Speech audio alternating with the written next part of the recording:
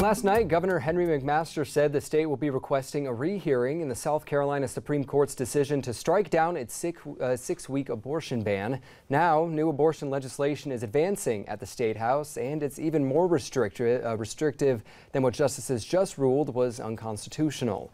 State House reporter Mary Green has the details.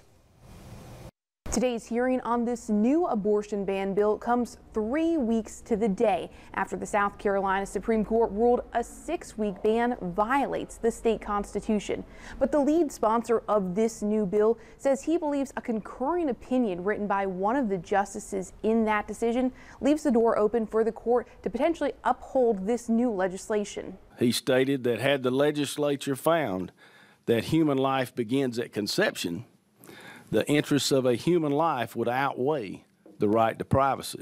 Republican John McCravy says that's satisfied in this new bill, whose 40-plus other sponsors include the top Republicans in the House of Representatives. The bill bans abortion from conception, with exceptions for life and health of the mother, fatal fetal anomalies, and victims of rape and incest, who'd be required to report the assault to law enforcement. People who perform abortions would face criminal charges, but women seeking an abortion would not. The Human Life Protection Act, H. 3774, is the vehicle to restore legal protection to the children waiting to be born in South Carolina. I'm representing all of the people in South Carolina who are already born, who are already struggling for basic health care. During a special session last fall, the House passed a bill similar to this new one, but the Senate didn't have enough votes to pass a ban from conception, and the same senators still hold their seats this year. The bill H. 3774 is, I believe, a product of that debate,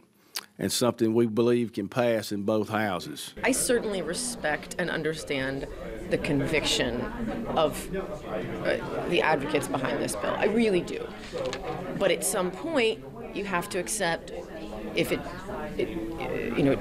didn't come through, the legislature said no, the Supreme Court said no, and here we are, trying it one more time. And that House Judiciary Subcommittee voted to advance this bill to the full Judiciary Committee today in a 3-0 vote, with the only 2 Democrats on that panel not there to vote today because of scheduling conflicts. Reporting from the State House, I'm Mary Green.